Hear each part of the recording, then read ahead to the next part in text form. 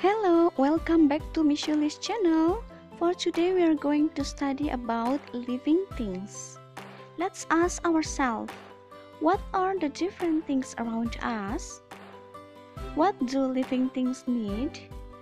What can living things do? What are some groups of living things?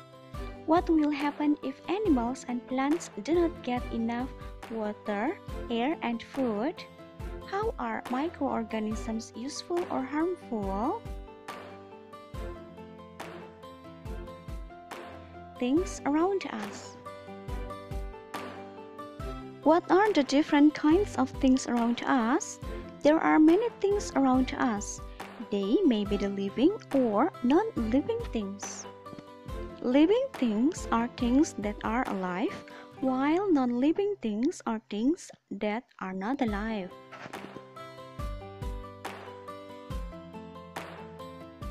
What do living things need to stay alive? Living things need air, water, and food to stay alive. Take a look at the differences between living things and non-living things here.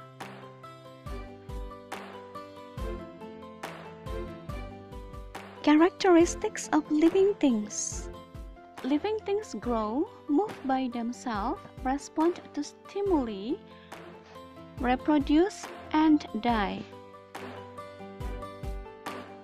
We are growing all the time. We grow taller until we are about 18 years old. We cannot fit into the clothes we wore when we were as the baby because we are bigger and taller now.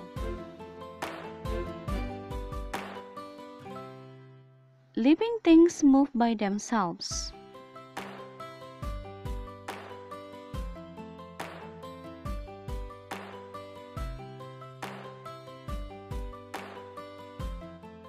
Plants cannot move from place to place, but they can only move their parts very slowly, such as bent towards sunlight.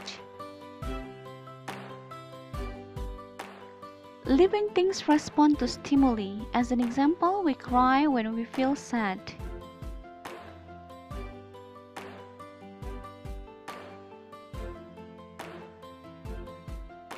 We shiver when we feel very cold.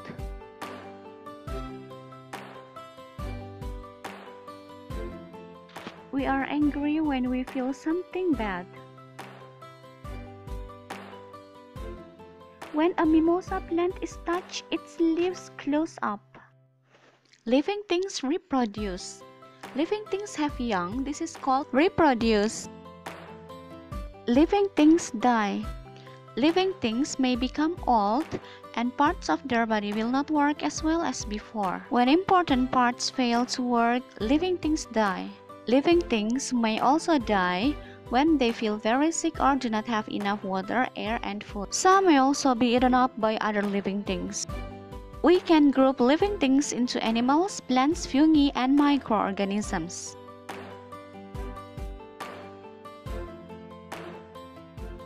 There are many animals and plants around us.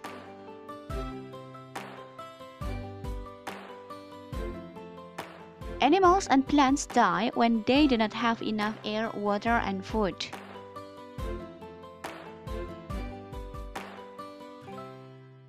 There are many kinds of fungi.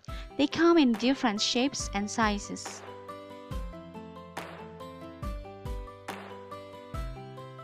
Living things are called as organisms.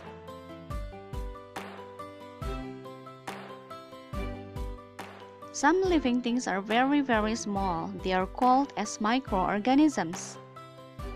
Yeast and bacteria are examples of microorganisms. We cannot see them with our naked eye. We need a microscope to observe them.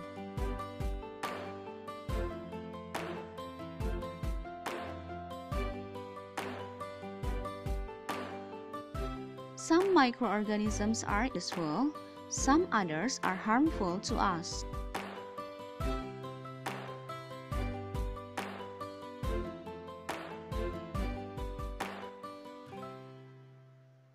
We make food such as bread and yogurt with useful microorganisms.